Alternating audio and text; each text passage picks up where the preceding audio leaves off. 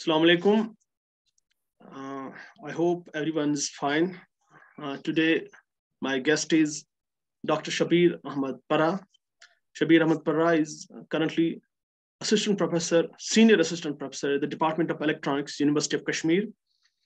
We are glad that Sir has joined us. Basically, you must be aware of the fact that Stanford University every year issues a list of top researchers in the entire world. And we are glad and happy that there are very few people in this part of the world which have made it to the list. And Shabir Saab is constantly making into the list, I believe, in the second time. So I would directly request Shabir Saab, for the sake of our audience, and our audience are mostly students, please introduce yourself. Tell us about yourself, Shabir Saab. Dr. Saab, thank you very much for giving me this opportunity to talk to you. I'm Shabir Parah. I was born in a very beautiful village of district Ganderbal, Zazna. I had my primary education at government primary school, Zazna. My secondary education at Boys High School, Batavina. Then had my +2 from Higher Secondary School, Sumbal. Then I entered Government Degree College, Bimna, for my BSc with non-medical subjects, with electronics. It was, of course, my passion as one of the subjects. Completed my graduation from there, then had my PG from the Department of Electronics, University of Kashmir. In the process, once I completed my PG from the department, it was 2005, I got appointed as teacher in the Department of Education, Government of JK. However, it had been always a dream to, serve higher education department. So I just kept the flame alive, kept on working hard. And in 2008, many doors opened for me. I firstly qualified SET, then GATE, then JRF with NET. So incidentally, I happened to be the first JRF in the electronics from the Valley itself. Then with that particular junior research fellowship from UGC, I joined the Department of Electronics back as UGC Junior Research Fellow and started doing my MPhil over there. I started my MPhil in 2009, Jan. Then I completed the work and submitted my thesis. My results were yet to come. In the meantime, I got appointed as assistant professor in the department. Then I had to have my PhD from the Department of Electronics, Kashmir University itself, of course. So that is the, brief sort of journey so far as my education is concerned. Thank you, sir, for helping us understand who you are. So, sir, let us begin. Since it has been, I believe, consistently, it's twice you have made it to the top researchers in the world, and this Stanford University list, which annually issues this. If you can tell us something about this, what this list is and how they calculate it, and what is the impact of this particular list? Yeah. First, a little correction. It's in fact, alhamdulillah, third time I have made it into the list. Well, see, Dr. Saab, what happens, you are yourself in higher education department. See, there are many parameters on which your research is somehow quantified. I mean, number of citations being one, then there are many agencies who actually quantify it. Say, Google Scholar is one of these sort of, profiles that profile your that profiles your research and all that. Then we have ResearchGate. It has its own way of computing your citations and many other factors. And Scopus has its own way. However, so far as this Stanford list is concerned, this John I, one of the renowned, who is actually, the researcher who came up with the idea, is from the Stanford itself, uh, a medical practitioner to start with. You'll be surprised to know that this gentleman has citation score of on as on today, it's 4 lakh and some 56,000 citations that gentleman's having. So he somehow, with his team, tried to come up with a particular sort of, a mechanism by which this can be made more objective. For example, Dr. Sabir from education background. I am from electronics itself. And one of the most generally used for, say, this tools to somehow give an indication of a researcher, how he's doing and all that, is a Google Scholar, right? Say, for example, if I presume that my Google Scholar citation score is 1,000 and I say Dr. Saab's is 2,000, then the point is, how do we, measure, somehow have an idea about these two different researchers who actually belong to two different subjects, right? I mean, with a research score of 2,000, you can, sorry, citation score of 2,000 in education, it could mean a lot compared to, for example, a research score of 5,000 in sciences, right? So the idea of the team was to quantify it, come up with a metric in such a way. They talk about what's called a C score, composite score, right? So that is based on many parameters. That's based on many parameters. For example, the ambiguity which I was talking about, say you are from education, I am from electronics, how are, comparative sort of this scheme can be measured? Where do I stand? They categorized and subcategorized, the all subjects. There are 22 subcategories into which the researchers have been ranked somehow.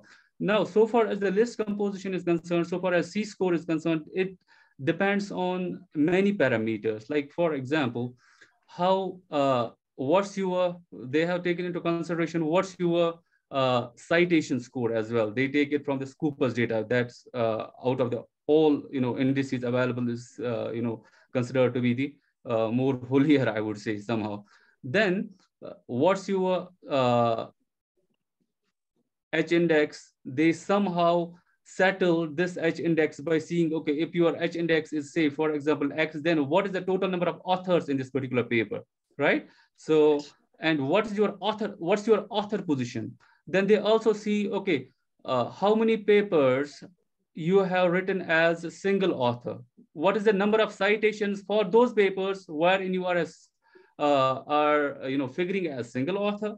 Simultaneously, okay, and what is the citation score of those papers wherein you are figuring as the corresponding author? So that also matters. These are the various parameters on which a composite score is calculated, and that composite score ultimately gives the rise to, okay, what has been your overall, that C score determines what has been your position in your subfield of research in this particular year. That is how they come up with this.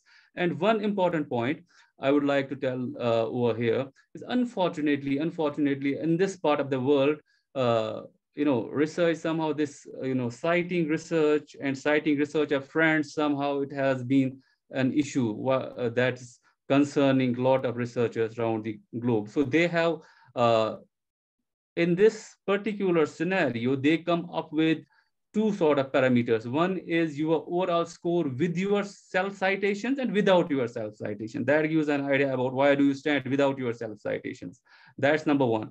Number two, I was going through his paper wherein they clearly mentioned that, see, in certain teams, sort of research cartels are formed. For example, a particular group citing work of another particular group, right? So as to increase the citations, they also take care of that, and just, their score does not include that sort of thing as well. So overall, per se, to summarize with, it's a better score that gives more objectivity to, sort of at least feel for a scientist, okay, why do you actually stand some? Right. So this must be a very tedious task as far as this ranking is concerned. So we are glad that I'm sorry, you are third time making it to the list. And now let's come to, sir, another part of the story. Now that you are making it to the Alhamdulillah, and we are so glad that you have made it to the third time this year. Now, could you please tell us something about, for example, a person like you who is working in a state university and competing with the best in the world? I mean, of course, this list comes out from the Stanford University, which is, of course, the best university in the world. And I could see there are people in Cambridge and Harvard, and in the top ranking universities are scholars working in those universities are making the list. Now, my point is, how difficult is for a person like you who is in a way working in a state university, of course, while the funding is not as good as these top universities, how difficult it is for a person like you to make it to this top ranking list? Doctor, that's a good question. However, to my understanding, it all depends upon your mental makeup, right? So there are two ways to think. One is, look, I have say 80% of facilities and I do not have 20%, and I'll, just keep on, murmuring about it throughout their life. Okay, I could have been there had these 20% been available. And second way is looking at it as an opportunity to collaborate, right? To, research is not something which can be done in standalone mode itself. Having said that, I would like to put in one thing over here, that University of Kashmir is the oldest university of Jammu and Kashmir itself, having established in 1948. Alhamdulillah, we do have a lot of infrastructure at our department. To start with, we have, besides the usual, funding our department gets, we have been successful in getting grants under FIST. Of course, that is a function of your research output that you are generating as a department. Then we have been funded by MIT as well as DST itself. That way we have been able to create the minimal basic infrastructure, and above that, I would say that's required. In addition, definitely there are some improvements are needed over there, but Alhamdulillah, I could make some good collaborations with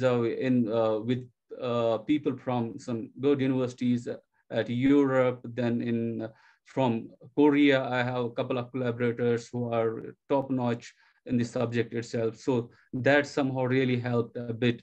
If I was lagging something, a bit here and bit there, that really helped. And once you come, talk about research and you talk about producing a research output that's comparable to any sort of your, any sort of work that's coming from your peer groups, you need to collaborate. Collaboration is the name of the day.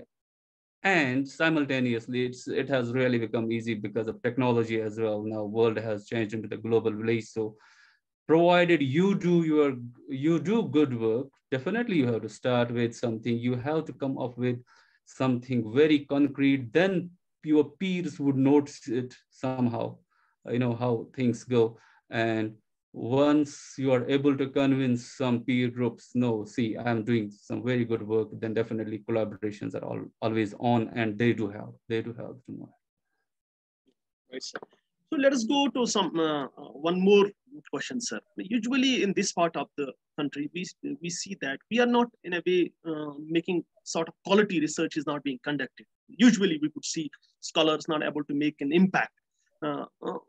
As per you, since you have been in the system for almost a decade and you have been yourself a good researcher, what are those hiccups? What are those initial hiccups which are in a way, which come in way between doing a good research and how could those hiccups be in a way, get rid of? Yeah, I got your question. Part of it, I guess I have answered in the earlier query, wherein I talk about it's your mindset. It's your mindset, how you look at the things. That's number one.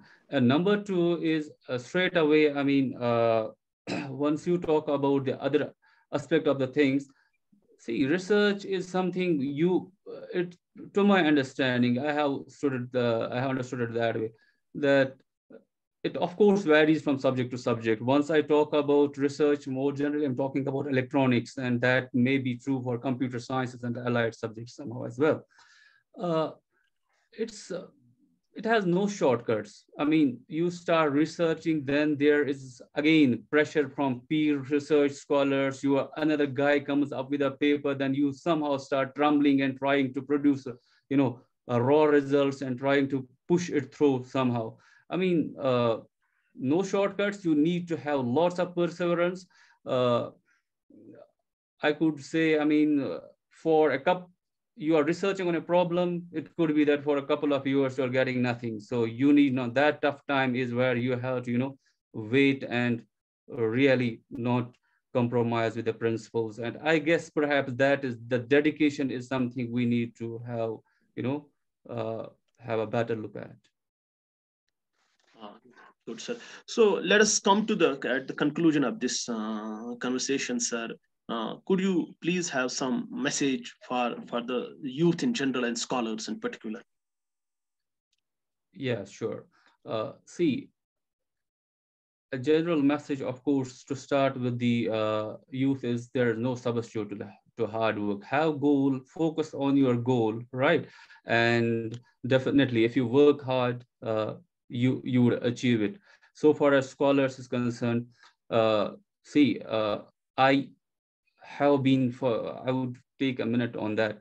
I have been fortunate, somehow fortunate enough to be guided by the legendary Professor G.M. Watt, who had a different take on this.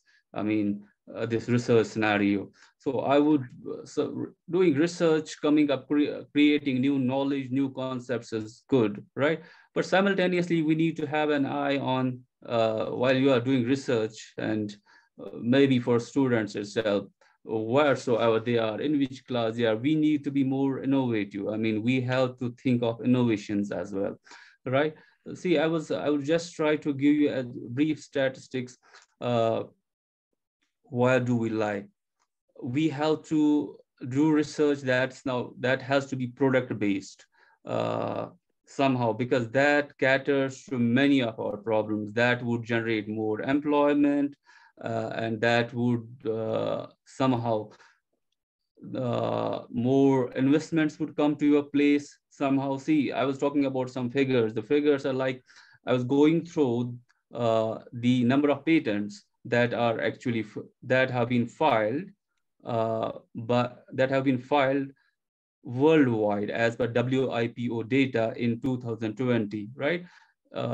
China is the topmost country that has actually filed 15 lakh patent applications have been filed over there. Compared to China, in India, only 55,000 patents have been, filed. And what is the situation in Kashmir? Only 40 patents have been filed in Kashmir in that particular sort of, stuff. That means I guess, this is the area wherein perhaps scholars, besides creating the knowledge, have to have an eye into. And it's not only, it's not only science knowing people who have to come into that. It's responsibility of every teacher. It's not necessary that a teacher should have 10 patents, then he will be talking about patents. Our responsibility is to sensitize people at every stage, sensitize students at every stage, what technology can get in for us, how we can actually, solve our problems. And of course, the day-to-day problems on the smaller scale, and on a bigger scale, the economic problems that the overall, country is facing. Yeah.